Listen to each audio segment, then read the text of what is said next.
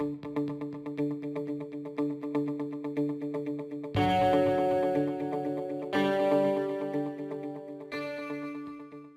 what appears to be the one dry day of the year, it's a pleasure to get out on any bike, let alone one as competent as Kawasaki Z1000SX.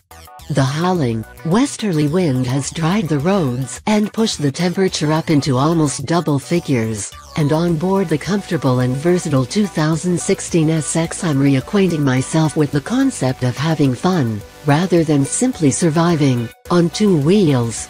The now old SX is a great bike and a serial winner of MCN group tests.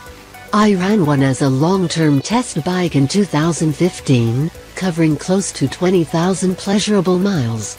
As the miles slip by, I ask myself why, other than to meet Euro 4 regs, would you want to change it? Ahead of me is Kawasaki on the freshly minted 2017 SX. The engines in both bikes are near as damn it identical, with power and torque the same.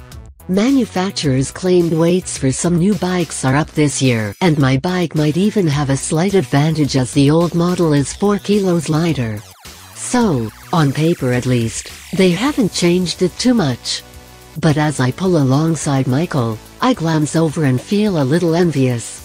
The styling mods to the 2017 bike are subtle but make a real difference, especially the aggressive face of the new bike, which makes it look like it belongs in the newly extended Z family. The indicators are now flush, there are new LED headlights, the pillion seat and grab rails have all been redesigned. Every time I grab a glimpse I notice something excitingly new or different. Time for my go verdict. Minor changes have made a significant difference, and thankfully Kawasaki haven't tried to fix what wasn't broken by commissioning a root and branch overhaul.